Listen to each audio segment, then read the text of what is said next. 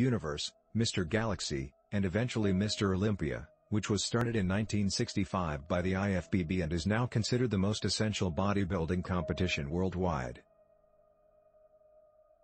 Throughout the 1950s, the most effective and most well-known contending bodybuilders were Spence Pearl, Reg Park, Leroy Colbert, and Clarence Ross.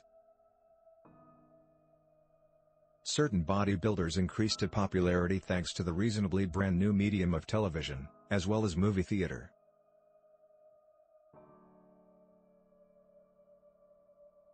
While there were widely known fitness centers throughout the nation throughout the 1950s, such as Venus Gym in North Hollywood, California and Vic Tanny's chain fitness centers, there were still segments of the United States that had no hardcore bodybuilding fitness centers until the development.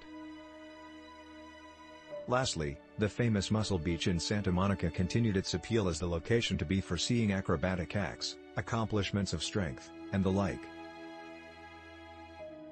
1970s 1990s, Modify, New Companies, Edit, Ed Fury posing with design Jackie Coe in 1953. In the 1970s, bodybuilding had major promotion thanks to the appearance of Arnold Schwarzenegger, Franco Columbu, Lou Ferrigno, Mike Mentzer and others in the 1977 docudrama.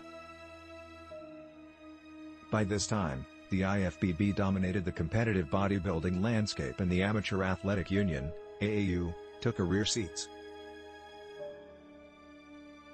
The NPC has actually gone on to end up being the most successful bodybuilding organization in the United States and is the amateur division of the IFBB.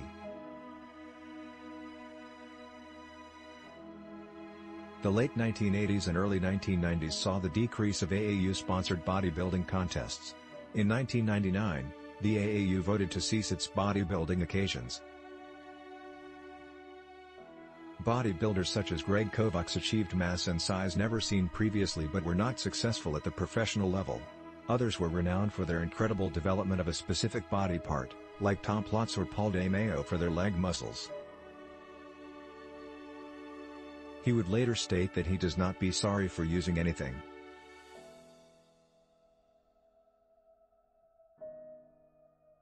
Thanks for watching. Please subscribe.